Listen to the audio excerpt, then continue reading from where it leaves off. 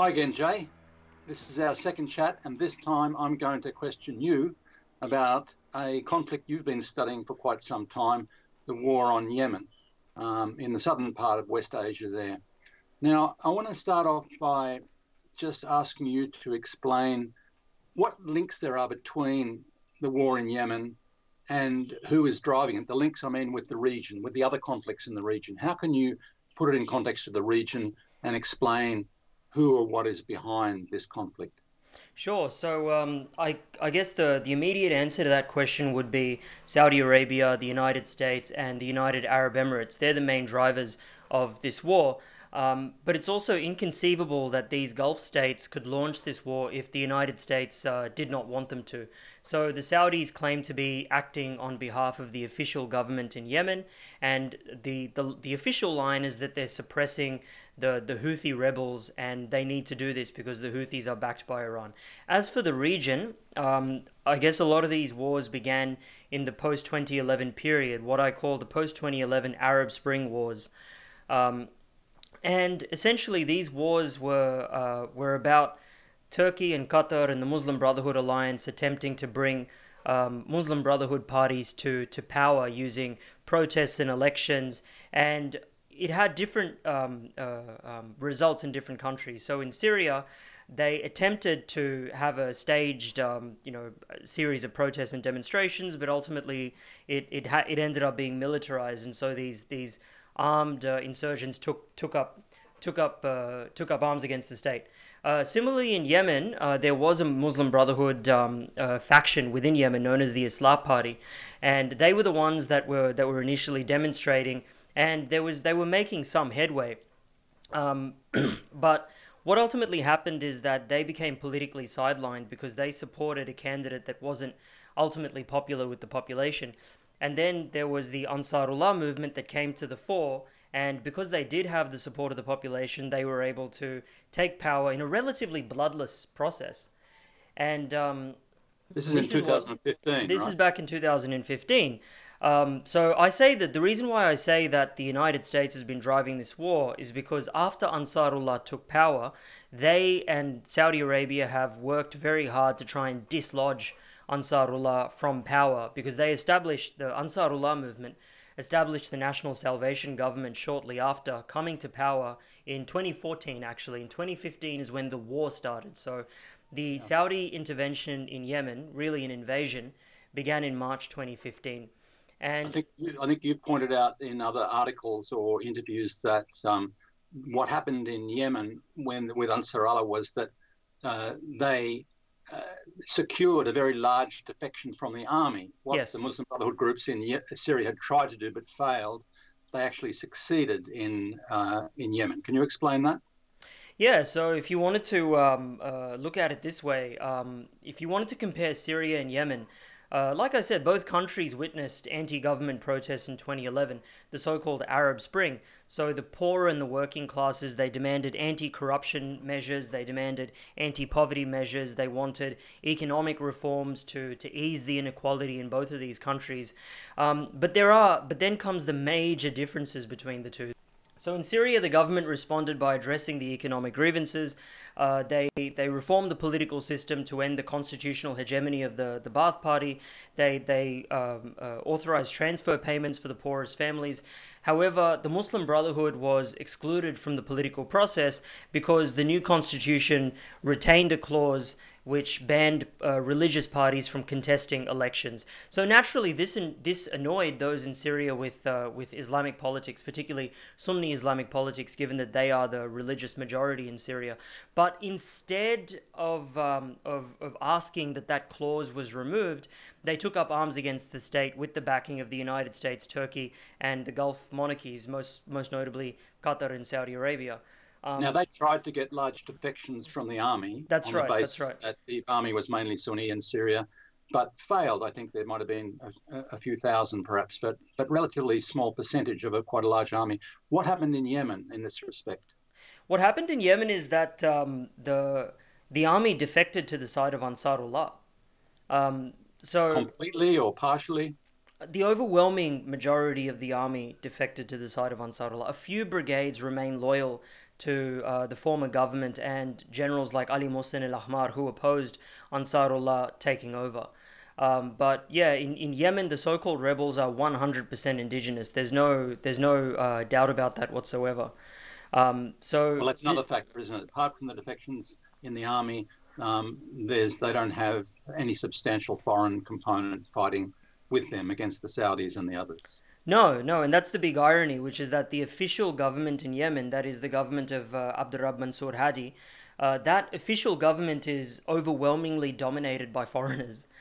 So if you just look at the number of foreign troops that's fighting in this war, there's 150,000 Saudi troops, there's 6,000 Emiratis, 6,000 Sudanese, 2,100 Senegalese, there's Blackwater mercenaries, Moroccan troops, Qatari troops, although the Qataris withdrew in 2017, and the Sudanese have been withdrawing since October last year. There's the Egyptian Navy, and on top of that, you've got the Anglo-American alliance. They're making money by selling weapons to the Gulf monarchies, and the Saudi Arabia is paying for it. They're spending $200 million every day to defend the so-called official government of Yemen, even though this so-called official government is overwhelmingly made up of foreigners, whereas the so-called Iranian-backed proxies that they're fighting are 100% indigenous Yemeni. Now, this official government, the Hadi government you're talking about, or pseudo government, where is it based? It's based in Saudi Arabia. Are there any bases within Yemen itself? Uh, there are some militias in Yemen that are loyal to the Hadi government, but you can't trust what they have on paper because on paper it says, oh, they've got tens of thousands of people, but on the ground, if you look at what's actually been transpiring there, all you see are mainly mercenaries, Al Qaeda mercenaries, ISIS mercenaries. There's Islam militias, there's warlords. So outside of the areas controlled by Ansarullah, there's basically warlordism and chaos. Whereas under the Ansarullah-backed National Salvation Government, you have order. You have some sense of order. I mean, the population is starving, and that's horrible. But you have the trappings of a state. It comes across as the rightful successor of the Yemeni state, has defected to the side of the revolution. That's what's happened in Yemen. Right. Now, I just want to go back a couple of steps. The point you made just perhaps went over rather quickly before, and that's the question of the autonomy of the Saudi regime, basically. Now, the Obama regime, the Trump regime have sold hundreds of billions of dollars of weapons to Saudi Arabia, but you make the point that they're not really independent. They can't act as independent players there. I think Trump said not that long ago, maybe a year or two ago, that if the US didn't support the Saudis, they'd be gone in 24 hours, something like that. I think he was right in that, basically. How do you characterize the autonomy or the lack of autonomy of the Saudi regime in Riyadh? They've got a lot of money, they've got a lot of weapons, but in terms of their political stability, what would you say about it? Well, I mean, Saudi Arabia, you only have to look back at its history to realize that it's an artificial construct. The Saudi regime has its origins in the Nejd region, which is in central Arabia. It's landlocked. Historically, it hasn't really been the basis of any civilization.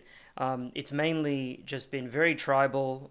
There's been warlords there, and the reason they were supported by the British initially is because of their, in the words of Winston Churchill, unfailing loyalty to us, that is to the British.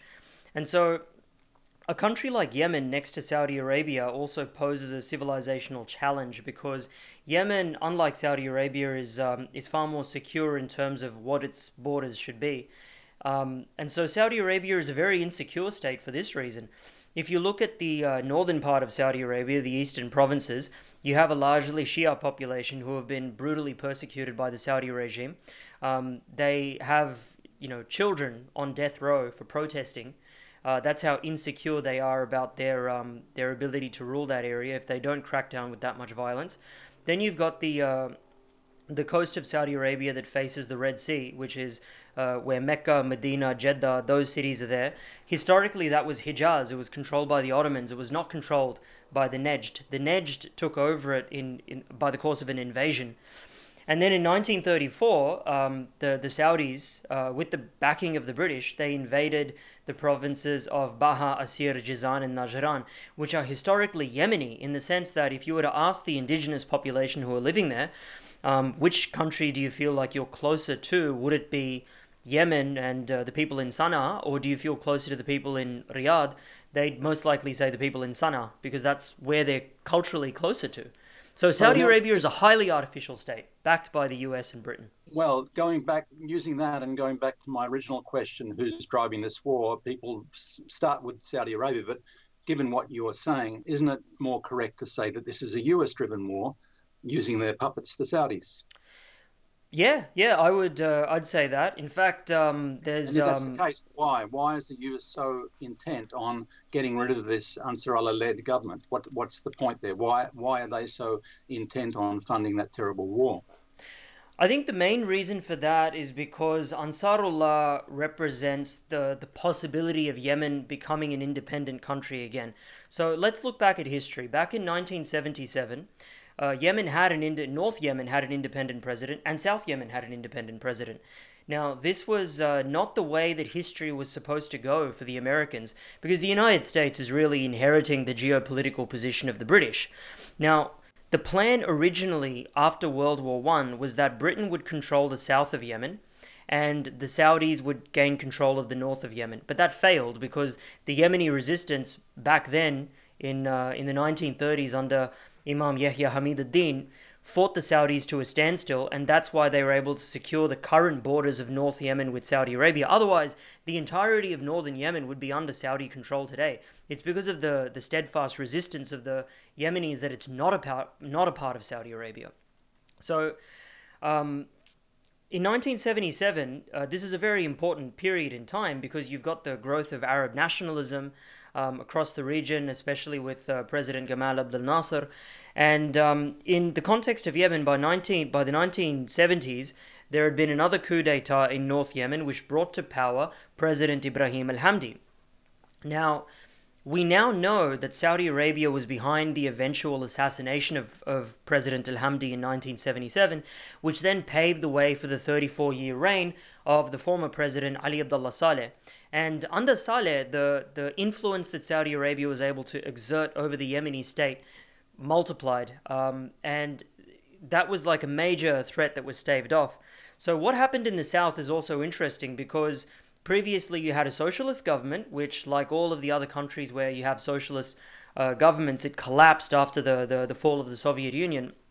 And the reason it collapsed is because the Saudis started backing Al Qaeda militias to essentially colonize the south.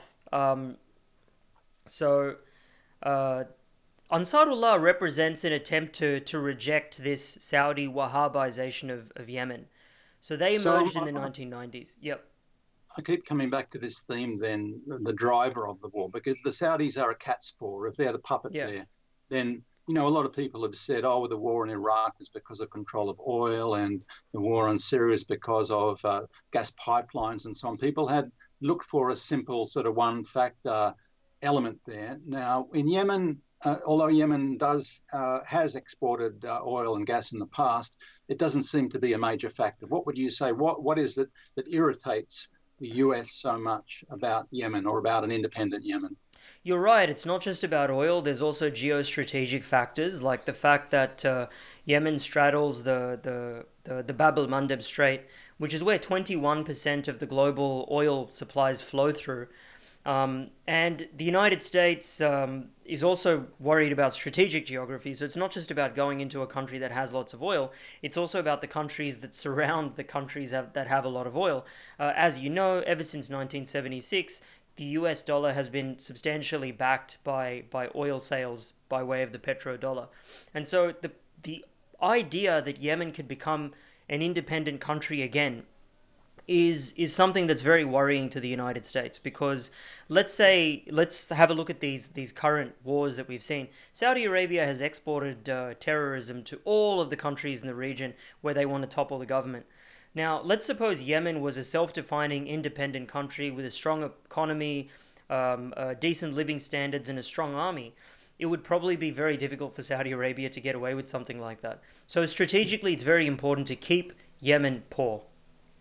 Okay, now looking at that coalition arranged against Yemen, against what I think you've described as the only real revolution of the Arab Spring in the last decade, basically. there was this coalition, a little bit like the one used in Syria, that is to say, a coalition of Wahhabis based from Saudi Arabia and the groups that they supported, and the Muslim Brotherhood network, which was centered on Turkey. One stage included Egypt and included Qatar. Now, that alliance between the Muslim Brotherhood groups and the Saudis fell apart a few years ago. Can you explain a bit about that and what the tensions were between the Muslim Brotherhood group and the Saudi former partners? Well, I think first of all, this difference between them goes back to the 19th century, because the Muslim Brotherhood, they see their patrons as Turkey. They see Turkey as the seat of the former caliphate, and their rhetoric is about resurrecting the caliphate. Now, the Saudi Wahhabis, by comparison, that state, the Saudi state, began initially as a rebellion against the Ottoman Empire. And so there are those historic tensions about which of these two countries, Turkey or Saudi Arabia, is going to be the leader of the Muslim Ummah, to use their language. So the split is really that in the case of Saudi Arabia, sorry, in the case of Qatar and Turkey, their plan with the Arab Spring was to try and support political protests in the form of color revolutions, hoping that this would sweep away the governments that they didn't like, and then they would have loyal Muslim Brotherhood governments taking power in Syria, Egypt, and also Yemen. Okay, but that completely failed. So when that failed, I think that's when Saudi Arabia started to step in with their counter strategy, or their plan B, which is, okay, let's just arm and fund the most anyone, like no matter how radical they are, be it Al Qaeda, be it ISIS, right? And then you started to see, in the case of Syria, for example, the power relations between the Free Syrian Army and Al Qaeda started to shift drastically in favor of Al Qaeda from about 2012 onwards, to the point where talking about the Free Syrian Army after that became irrelevant because they were totally subordinated. And so that's when you start to see, the influence of Saudi Arabia taking priority over the interests of the Muslim Brotherhood axis. So there are competing interests there. They're not all just the same. You've got loyalty to Turkey versus loyalty to, really, I mean, nobody's loyal to Saudi Arabia. None of these Wahhabi groups will say, yes, we love Saudi Arabia. They all hate Saudi Arabia. Yeah. Well, they did work except the ones that take the Saudi money. Yeah. I mean, they did work together for a while, and the Saudis were involved in the beginnings of the conflict in providing arms to Daraa, for example. But they were never keen about Morsi, the Muslim Brotherhood brief president in Egypt. They had a pretty good relationship with his predecessor. So how would you explain that in the same way, the fact that the Saudis were very, if not antagonistic, at best indifferent to Mohammed Morsi when he was president of Egypt? I think it's because they have contradictory interests with Turkey. I mean, while at the same time they have a common interest in fighting against the resistance axis countries, Iran, Syria, and attempting to dislodge Hezbollah from Lebanon, at the same time they're competing with each other. So there's also oil and gas interests here, because Qatar has a shared interest with Iran insofar as there's a region of natural gas in the Persian Gulf that they're both sharing, and so that means that Qatar was using its media channel Al Jazeera to call for genocide against minorities and against Shia. This was they were as vicious as the Saudis in a lot of their ideology. Yeah, true. I just think it's the. I'm not saying that like one is less vicious than the other. I think that the plans were very different. So the initial plan was that you would have the idea was that Muslims can be democratic too. Muslim political parties can come power through democracy. Now The I Muslim think Brotherhood, you mean? yeah, the Muslim Brotherhood could do this. In Syria, that failed, so they turned to Al Qaeda and ISIS. In the case of Egypt, I guess it's just that Saudi Arabia considered the status quo to be preferable to the Muslim Brotherhood coming to power. And they were quite jealous of Al Jazeera, too. Al Jazeera has been a successful sort of Western populated media channel, and the Saudis set up Al Arabiya in type of competition, but it hasn't got the profile that Al Jazeera has either. No, it doesn't. I mean, Al Jazeera, I think, is really resting on the laurels of its historic reputation, because initially they had a lot of like decent Palestinian professionals who were working. And then over the course of the war in Syria, they started getting rid of a lot of their own staff started quitting because they saw that they were being asked to pump out lies. Well, that So brings us yeah. up to, I mean, to bring this to a head, there was an extremely violent reaction by the Saudis again, or the Clown Prince, MBS in Saudi Arabia, to Qatar, who'd been their partner, maybe their junior partner in the terrorist wars against Syria, in Iraq, and against Yemen too. Now, to what extent was Yemen a factor in this? What were the major factors in the Saudis having this very violent reaction and trying to bring Qatar to its knees, and of course then actually, as it happened, forcing Qatar into the arms of Iran? I mean, what was behind that fallout, do you think? Um, I guess with Yemen, it would be because the the solution that the Qataris had in mind of like the Muslim Brotherhood essentially seizing power democratically didn't work. And but I don't think the fallout. I think basically Qatar reacted to the fact that they were being punished by Saudi Arabia by pulling out of the war in Yemen. That's what happened in 2017.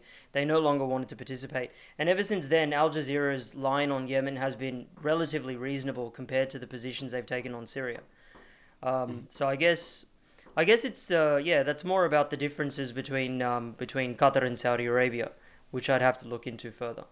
I think the murder of that Saudi journalist too in Turkey. I think it seems like he had been shifting to the more North American position, Muslim Brotherhood position, more or less. Is Mm-mm. that how you'd see it? What's his name? The Saudi Khashoggi. Khashoggi. Was he perhaps identified with the Muslim Brotherhood groups there? Well, he was about to marry a Turkish woman, wasn't he? Yeah, I mean, I don't fully remember that case. What I remember about Khashoggi is that he was starting to raise criticisms of Saudi Arabia's foreign policy, particularly in Yemen. And he was saying, well, initially he was supportive of the war, but then he started turning against it.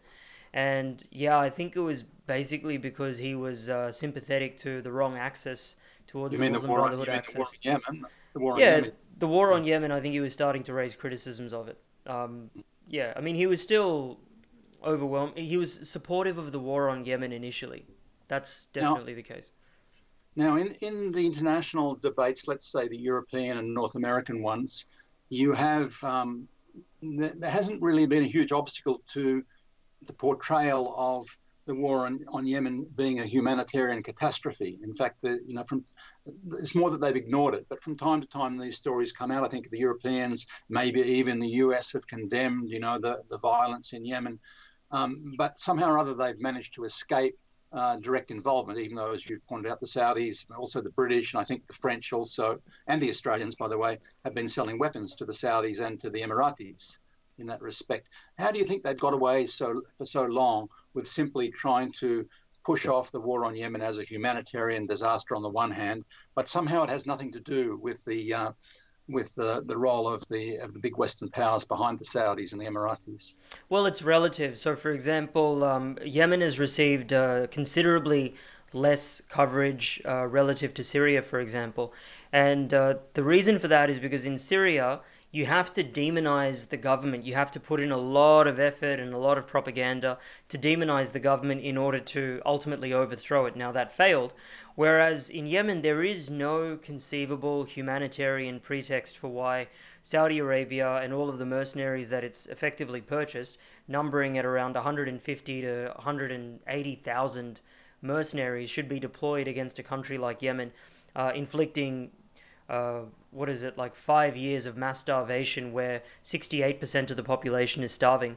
That's according to the United Nations as well. There's no humanitarian pretext for this. Whereas in Syria, the path towards regime change was by constructing all of these elaborate humanitarian excuses for why the war on Syria is justified, why we should arm the so-called freedom fighters in order to topple the government. So yeah, in summary, in the case of Syria, you have to talk about it in order to achieve the objective, whereas in Yemen, to achieve the objective, you have to pretend it's not happening. the only real demonisation of the effective government in the capital and in Western Yemen has been to say that they're linked to the Iran or puppets of Iran in some sort of way. Or how would you explain the relationship there? Clearly, there is a relationship. I mean, Yeah. Iran does certainly give a lot of media attention. At one stage, they were probably the only media group in the region giving substantial attention to Yemen. But how would you explain that relationship between Iran and Yemen? Yeah, well, I mean, there's no the thing is the pretext for the war against Yemen is that Saudi Arabia is helping the official government to fight Iranian-backed proxies, referring to the Houthis, even though the Houthis are 100% indigenous Yemeni, and the Yemeni army who they fight alongside are again 100% Yemeni. And the accusation then is that the Houthi rebels, quote unquote, really the National Salvation Government of Yemen, is receiving arms from Iran. But how can that be the case if there's this brutal blockade? If the majority of the Yemeni population is starving because food isn't getting in, what are the chances that weapons can get in, especially when you consider that all of the shipments of food that arrive in on to the ports in Hodeidah, they're stopped by the Saudis and they're checked over and over again for weapons to the point where the food rots, and by the time it enters Yemen, it's completely spoiled. So there's no real physical transfer of weapons. I mean, there might be, but it's not something that we can really point to. The Yemeni army and the National Salvation Government and the Ansarullah led national resistance relies on stockpiles of Yemeni weapons that are taken from the Yemeni army. That's where they get their weapons from. I think it's one point that's missed by a lot of commentators is that they see Yemen as a starving country, but not as a very highly populated country with a population greater than Syria, greater than Iraq, and with significant technological capacity. They've been building their own drones, Yep. their own weapon systems, and so on. Can you say something about the technology and industry in Yemen? Yeah, so in September last year there was that the drone strike that took out the Saudi oil facilities in Upgate. That was Yemeni's reverse engineering missiles and drones by themselves. So despite all of the pressure they're under, they managed to pull that off, which is quite impressive. Now, another question that arose from what you were saying was that the Saudi side, as by way of justification for the war, are saying that they are supporting the legitimate government. Now, can you just explain the convoluted logic that's behind this? How do they say that this guy who's living in Saudi Arabia and apparently doesn't have much of a say in what they do anyway, how is he?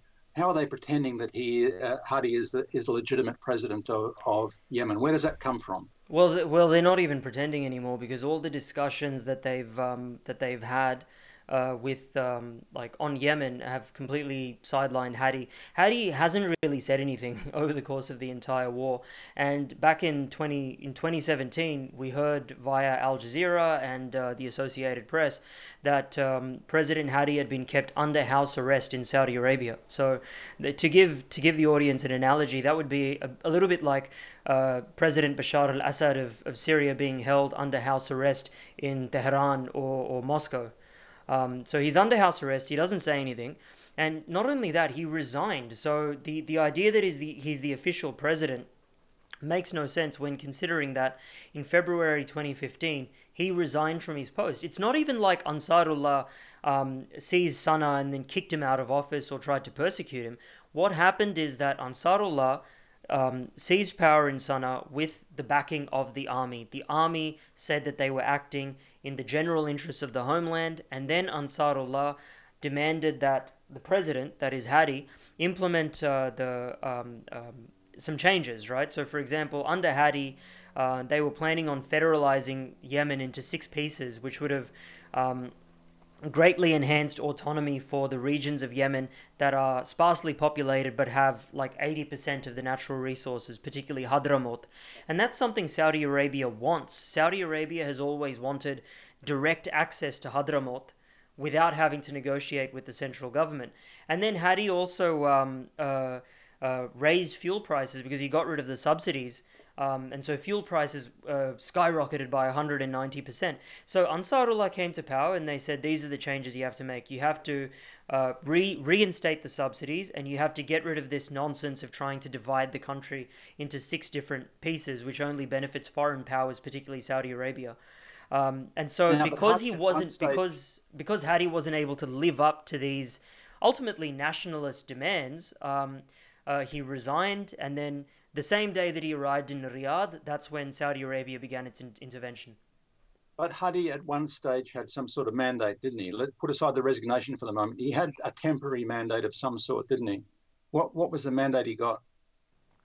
The mandate that he got was to preside over the National Dialogue Conference, so to basically bring the different factions in Yemen together. So you've got the Southern Movement, you've got Ansarullah and the Islah Party, as well as the General People's Congress, which is the party of Ali Abdullah Saleh.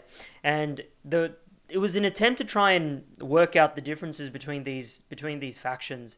So, for example, the Southern Movement, they want greater autonomy for the South, which is fair enough. If you look at their history, I can understand where they're coming from. Of course, they've gone to the point of supporting the UAE occupation of their own country in order to get that. But initially, Ansarullah was warm to the idea of having a federal solution between North and South. But instead, the solution that Hadi ended up pushing through, which wasn't really that popular, was the six-way federalization, ultimately benefiting Saudi Arabia.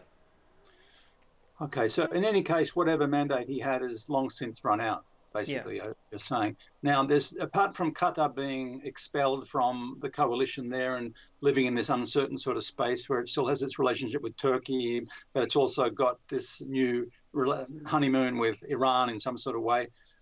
There's tensions between the Emiratis and the Saudis, right? Can you explain the differences that the Emiratis have? You think they're a relatively small group to the Saudis, but what's going on with the tension between the UAE and Riyadh? Initially, they were on the same team. They wanted to get rid of the Ansarullah backed government and put Hadi in power in Sana'a. But when that failed, the UAE started supporting the Southern Transitional Council, which is remnants of the Southern movement, or basically the Southern movement. A lot of its socialist characteristics have disappeared. So what the UAE wants to do is basically break up Yemen into a north and a south. So they're saying to the Saudis, you can take over the north, that's your responsibility, we'll take control of the south. But the problem for the Saudis is that they can't dislodge the Ansarullah government in the north, which controls the overwhelming majority of the north now. And so now the Saudis and the Emiratis are Or the fighting for control. populated areas of the north, you mean? You mean the populated areas Yeah, of the yeah. north? Well, 82% of Yemen's population live in the northern part of Yemen, the northern wedge of Yemen. And so Saudi Arabia, in failing to take over northern Yemen, find themselves fighting with the UAE for control over the south. Right. And at the moment, are they still working together, or has there been a withdrawal of the Emiratis? The Emiratis have withdrawn in part, but the they're basically not fighting each other. There have been clashes in the past where Saudi-backed troops have fought against Emirati-backed troops, but the Emiratis basically just control the city of Aden. They don't really control the rest of the country. Large But parts of that's the central banks in Aden now, isn't it? That's right, that's right. So the bank of the government is in Aden, so there's a bit of a problem there. So I mean, ultimately, Big problem. whatever. Well, big problem because ultimately it means that Saudi Arabia has to pay out of their own pocket because they don't control the central bank that's in Aden, which is why Saudi Arabia spends $200 million per day on the war in Yemen. But in Sana'a, in the capital, they can't pay salaries and they can't pay for foreign importations too, because without access to the central bank. I mean, isn't that a Yeah, huge part of their of the siege problem that it's once the blockade of ships, but the other thing is they haven't got control of the finances. They've got control of the capital, but not the finances. that's right, that's right. They're basically just holding on and making do with what they have. It's a very desperate situation. Now, there's something else with the Emiratis that's interesting at the moment because the way I read Trump's latest economic siege measures against Syria under the so-called Caesar Act, which is a part of another omnibus act that just got passed through, it's effectively ramping up third-party sanctions on third parties who do business with Syria. And to me, it seems like, because there's been severe sanctions on Syria for at least 8 years, I think now. Um, but it seems to me like Trump is trying to aim at the Europeans on the one hand and the Emiratis on the other hand, because the Emiratis have re-established relationships with Syria, with Damascus, with Hmm. Bashar al-Assad, and they've also started to invest significantly in the country, which the two are connected, of course. Now, I think Trump is trying to, you know, attack the weak spots, the weak allies, the Gulf monarchies that might want to start doing business with Syria. Um, what about Yemen? How does it affect this, do you think? Have the Emiratis given up on the idea of partitioning Yemen, or what is their role affected by this split? It seems to be a wide split. Currently, they just control Aden. That's as far as I know. But beyond that, I'm not too sure uh, about the further developments in the tensions between the UAE and Saudi Arabia. But they certainly exist. I think you'd perhaps know more about this than me.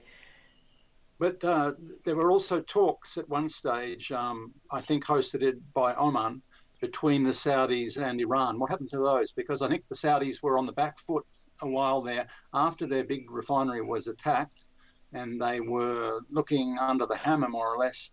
There were definitely some feelers opened up, and some people were traveling between the Saudis and Iran.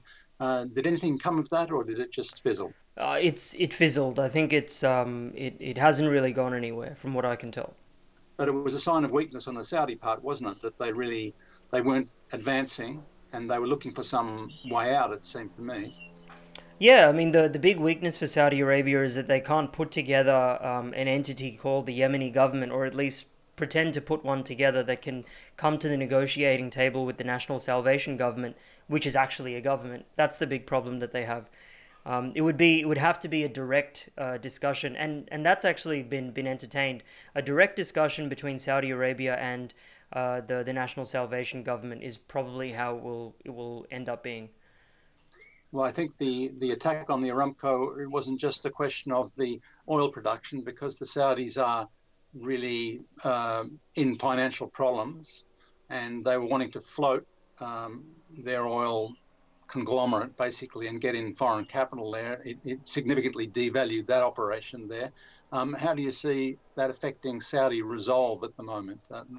Have they pulled back in their support for terrorist groups in Syria and other countries while this failure is going on in Yemen as well? Well, it seems like they have because I mean, with Syria, I think the plug was substantially pulled back when Trump came to power because the CIA stopped funding the so-called moderate rebels, and I think ISIS, because ISIS has been more or less eradicated. It would be kind of it wouldn't be very smart to throw money at that. And in Yemen, they're just hanging on. It's gotten worse for them because like the Sudanese have started to pull out as well. So yeah, I mean we can only wait and see. And at the same time, there are more direct talks between Yemen and the resistance groups in other parts of the region. I might add Libya too, by the way, where you have a significant Muslim Brotherhood group there. But there's the more nationalist version over there has been talking in Damascus.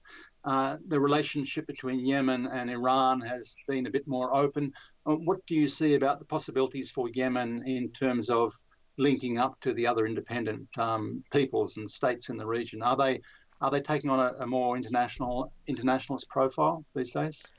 Um, what I can tell is that they're open. They have a very kind of pan-Islamic solidarity message, but also Arab nationalism is a major part of their strategy as well. So unite the Arabs and then try and build solidarity with the Muslim world. So what comes of it, I'm not sure. I'm That's not sure. consistent with Iran, isn't it? Basically, Yeah, yeah, it's consistent. consistent with Iran. I mean, they seem to have like a lot of whenever something happens in Palestine, like the Yemenis are protesting about it, right? So Yeah. it seems like Yemen cares a lot about the Arab world and the Muslim world, but it's not reciprocated. Because the Arab and Muslim world are largely influenced by the Gulf countries, and so they're worried about taking the right position on Yemen. Why is it so important to the Yemenis? The Yemenis have in part of their well, Ansarullah has in part of its motto, "Death to Israel." You know, why is Israel and Palestine? Why is Palestine so important to Yemen? I think it's because they see Israel as being a part of the American alliance, and in fact, it's become more overt over the past few years that Saudi Arabia and Israel have a collaborative relationship. And so, if Israel is undermined, if not forced to make major concessions to the Palestinians, it can only be beneficial to all of the independent countries in the region. I think there was a famous song from Yemen about our enemy is America. They didn't have the illusion that even though they're fighting the Saudis and their mercenaries, but they saw it very clearly, the hand behind there. And you think they see Israel in the same sort of way. They see Israel as, the cat's paw of America in the region. Is that I think how they so. would I think see it? so. I think you can divide the Arab world into countries that are directly controlled by the United States, and the republics tend to be a lot more independent by comparison. So Yemen, Syria, Egypt, Libya, what they have in common is that they were republics, whereas the monarchies, by comparison, had no pretense of democracy, no pretense of representing the people even within their own borders. And to the extent that they did, it's because they were able to buy them off with massive amounts of oil wealth. And so I think there's potential there for these republics coming together, and eventually forming an alliance against the monarchies. I think that's certainly on the cards, like it was during the Cold War. Well, in Egypt, they overthrew a monarchy, but they've become very dependent on the Saudis Mm. and the US. And do you see that there's something substantially different about Egypt there? A lot of people are very hopeless when they look at the situation of Egypt or the Egyptian government.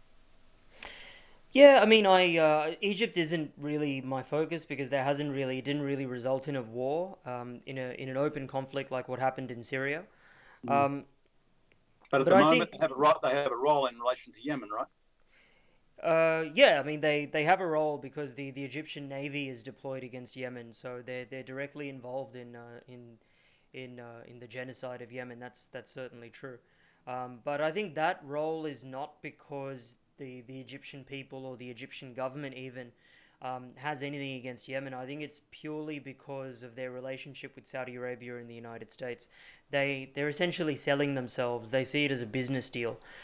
Because Egypt has become economically reliant on foreign loans and aid and support from Saudi Arabia and also the United States, they kind of have to play ball. Whereas Syria, by comparison, despite being a sanctioned country, despite having this horrible predatory war being waged against it, it's got a relatively independent economy. They're self-sufficient in the production of a lot of things. Whereas Egypt, I mean, part of the reason why the protests of the original Arab Spring were so vocal in Egypt is because the food crisis that happened in 2008, 2009 caused food prices to skyrocket in Egypt because they relied substantially on imports of grain because of the dependence that they had found themselves in because of economic policies.